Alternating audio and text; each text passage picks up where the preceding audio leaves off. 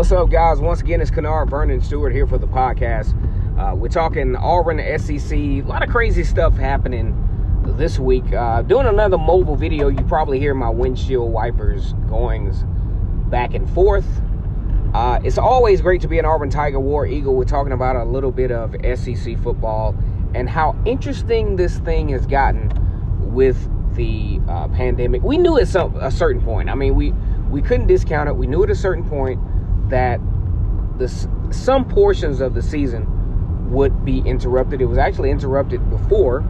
LSU and Florida, one of the best games in the SEC, canceled.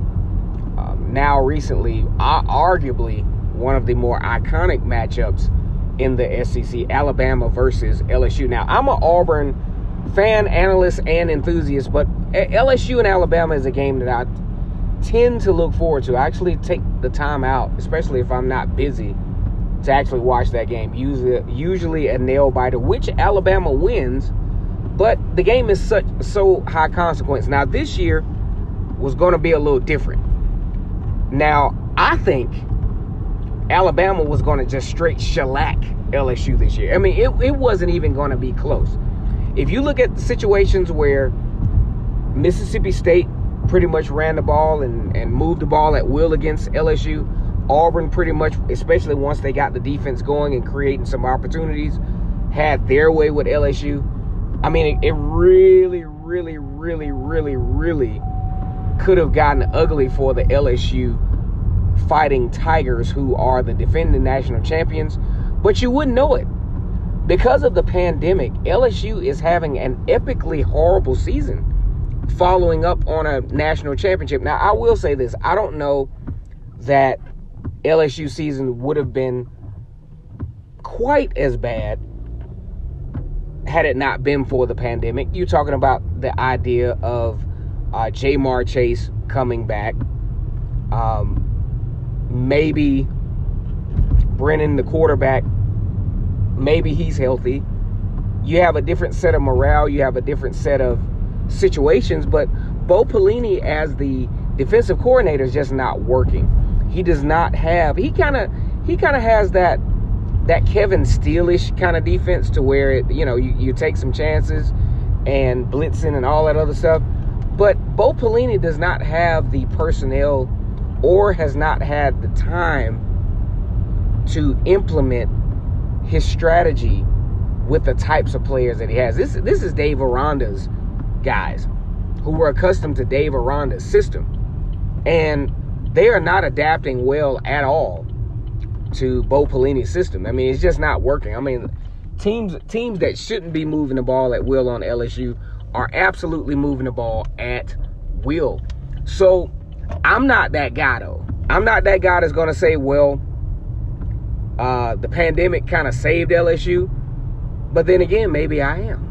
Maybe I am that guy that says, the SEC, one of the most iconic matchups in the conference, you really didn't need to see a 50-0 win for Alabama over LSU. That's just not a good look for the SEC. This is a staple game in the SEC that tends to be relatively close. You already had Florida kind of pounding up on Georgia last week in an uncharacteristic fashion. I just don't think we need this pandemic to damage the perception of some of the marquee matchups in the SEC. Now, I do know teams got to get healthy. We absolutely cannot have 3 weeks straight of pandemic-related interruptions of the season. But at the same time, guys, this is the reality that we live in right now.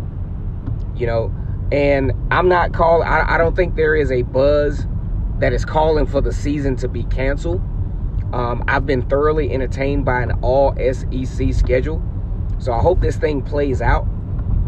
But at the same time, we got to take this thing at a grain of salt. I mean, these guys are still human. These guys still have to socially interact, and there's still the opportunity. You even got Sam Pittman, who, the coach for Arkansas, who tested positive.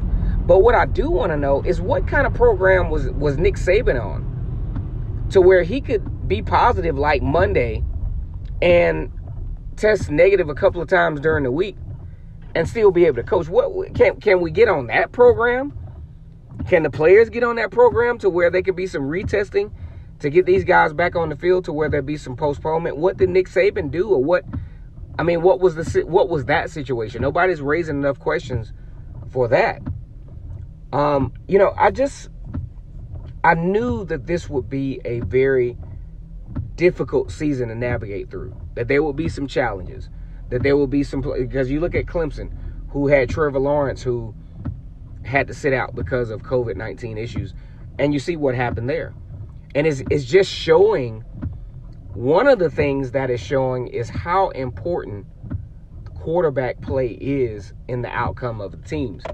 Georgia's seeing it. You can have a star-studded list of 5-star recruits, offensive linemen, defensive linemen, linebackers, wide receivers. But it turns out what we're seeing is, if you don't have continuity with the guy that touches the ball every time the ball is snapped, that could change the total trajectory of your team. And I don't know how this works, but when the quarterback goes down, the defense tends to suck. Usually Clemson actually plays pretty good on defense. Quarterback goes down, they suck. Georgia against Florida, quarterback play has been horrible all year. Defense got some injuries in play. Defense plays absolutely terrible. Really uncharacteristic of a Kirby Smart defense to play as off balance as they did against Florida. This game was very reminiscent of the Georgia versus LSU game in the SEC championship. Almost kind of mirrored that game. The only thing that was different was Georgia didn't jump out to a 14-0 lead. But you see, when you go back to that SEC championship game, you see a lot of opportunities left on the table with Georgia. Had a touchdown, had a lot of key drops early in the game. And when you have such a depleted team playing against a relatively good football team, and Dan Mullen has kind of changed the culture with the Florida Gators, which is kind of glaring as to what's happening in South Carolina with Will Muschamp. It seems like Will Muschamp is kind of taking the show on the road to South Carolina, to where they play okay on defense, but Will Muschamp just doesn't seem to be the guy no matter where he goes. And I'm thinking, now this is a very bold, this is a very unpopular opinion. I'm starting to think that Will Muschamp equals Kirby Smart, because Kirby Smart's, their schemes, their approach to the game is outdated. You look at Kirby Smart at Georgia. I know I'm kind of rambling a little bit, but I just wanted to talk to you guys tonight. Kirby Smart is recruiting as if this is Alabama in the early 2000s or in the late 2010s, around that time when Gus Malzahn took on the job at Auburn. And then Auburn actually torched Alabama in 2014 for 44 points. And that's when Nick Saban realized that he needed to make a change. And what did he do? He brought Lane Kiffin on. He said, we got to score more points. We got to figure out a way to consistently score more. Maybe Lane Kiffin was there in 2014. Maybe. I can't remember. But either way, maybe it was 2013, though, when Auburn had the run-pass option, had the Nick Marshall thing going on, pretty much running the ball, passing the ball, moving the ball at will against Alabama. Nick Saban lost that game, and that's when he realized, hey, we got to change some things. This old hard-nosed, beating folks 30-17 stuff is not going to work. We got to score some points. And he made the adjustment. Nick Saban made the adjustment. But it seemed like Kirby Smart at Georgia and Will Muschamp, they're still stuck in what worked while they were under the Nick Saban regime. Whereas their master or their teacher, or they were apprentices to Nick Saban, he elevated his game to where they're scoring 40, 50 points against teams, whereas they're still stuck in that thinking that defense wins championships. Absolutely not all the way true. Now, defenses making the right stops at the right time with a good offense, yes, that could lead to a championship, but you got to score points. And in most of these games, when you look at the national championship, you look at the SEC championship, if you're not scoring points, then you don't give yourself a high percentage chance to win games. And that's what we're seeing here. And this pandemic is actually making it even more evident that teams have got to elevate offensively. And I think that's even where Auburn is headed. They know they're recruiting guys like Tank Bigsby, Xavion Capers, Kobe Hudson, Big JJ Peggs. They know they got to score points. They got to have a better offensive line in order to move forward and compete in this particular genre of college football. I mean, it's crazy out here, man. The pandemic, at a certain point, will get to a degree of normalcy. But for now, it is what it is. I'm hoping that the season can get back going.